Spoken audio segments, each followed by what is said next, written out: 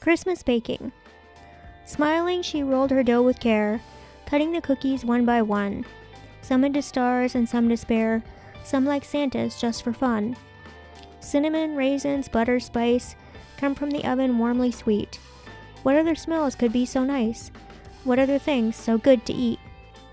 Filled to the brim each cookie jar, waited for Santa's yearly whim.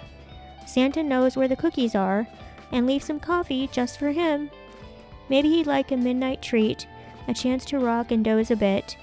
Then when he's had enough to eat, he'll start again on his happy trip. Here and perhaps in other lands, memory holds such cookie jars. Mothers who rolled with careful hands spicy brown dough for Christmas stars.